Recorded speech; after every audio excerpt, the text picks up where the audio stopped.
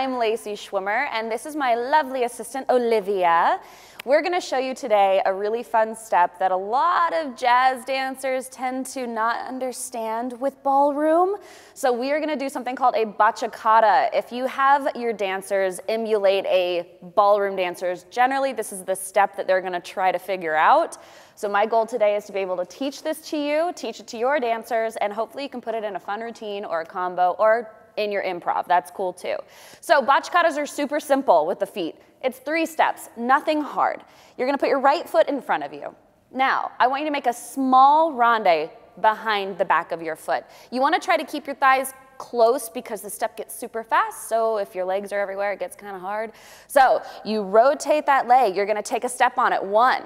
You're gonna step forward on 2 into the ball of the foot. Try to get it on the inside edge of that big toe as best as you can. Take a back step again. Now ronde your left foot. We're ronding it behind. You're gonna step 1, forward 2, back 3, ronde again, back, forward, back, ronde. That's as easy as the footwork goes. Now, it's like 800 times faster, so we're gonna speed it up just a little bit. Right foot in front, we go, ronde, 1, 2, 3, ronde, 1, 2, 3, ronde, 1, 2, 3, 1, 2, 3.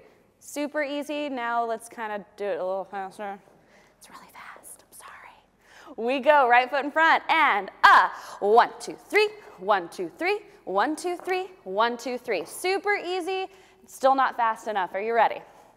Are you ready? Here we go. Ready, right foot. 5, 6, 7, and a ya da da da da da da da da da da da da. That's how fast it's gonna end up being. We'll get you there, I promise. So the footwork, I'm gonna show you this close-up of the feet because how you place your feet are super, super important, right? We wanna dance on the inside edge of the ball of our feet. Big toe, if you're in heels, if you're not in heels, it's not an issue, don't you worry. You wanna be in a slight turnout, nothing crazy. Yes, keeping our thighs glued. On this ronde, keep the foot glued to the floor, inside edge of the big toe, right behind. Take a step on the toe to the ball to the heel. You're gonna step now on the front of that big toe, pressing into the ball of the foot, pushing off and stepping back on your foot. This will then lead into your ronde, keeping that toe on the ground.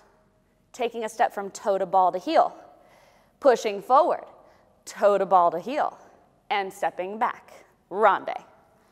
Back, push forward, back, ronde, back, push forward, back, ronde there.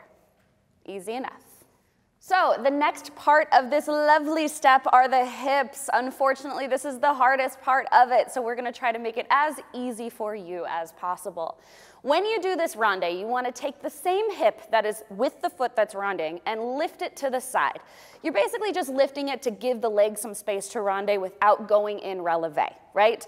So we're gonna lift this right hip up. The foot is gonna rotate to the back. You're gonna shake it, shake it, shake it. So every step that you're taking, your hip is following the steps, basically. Super easy. So we go, lifting that hip, and back, our hip is back. Forward, our hip is gonna go forward. Back, our hip goes back.